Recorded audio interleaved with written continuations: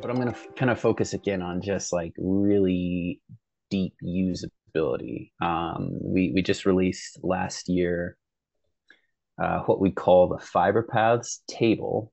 So I just clicked on a cabinet, and this is a little tiny little pawn network I have in Minnesota. But from this cabinet, what I'm looking at is a tabular view of all of the potential paths of light that pass through this cabinet. So you can see that I have start equipment, port numbers, strands, tubes and start strands, as well as end locations, right? And then kind of what I consider an all important trace view. So I've built out my network, I've digitized it, I've spliced it, and now I can go back and utilizing this report, which I can open from any point on the network, so a service location or a cabinet or a splitter or a splice case, whatever.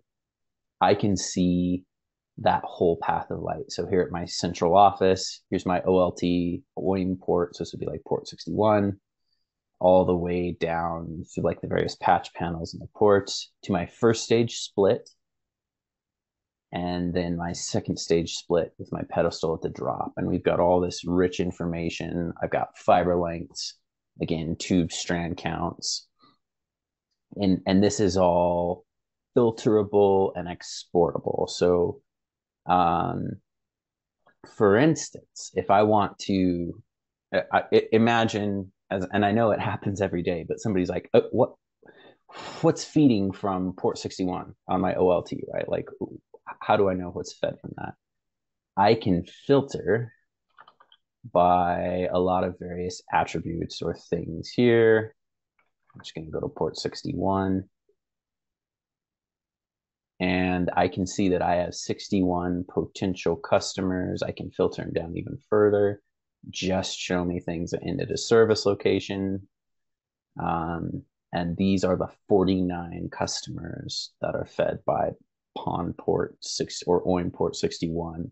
And it doesn't have to be an OIM port, right? Like that same logic is applicable to like your MPLS switching, whatever that looks like. Really, really powerful. And this is at the back end, it's a graph engine, right? Like it's graphing every connection within your network at the same time and presenting all of these variable options. So you can utilize this to even do like QC checks. Like I know that a path of light should be ending somewhere, but it's not. Why is that? Where is it actually? You can utilize it to run reports again on like customers or potential customers that you should be selling to.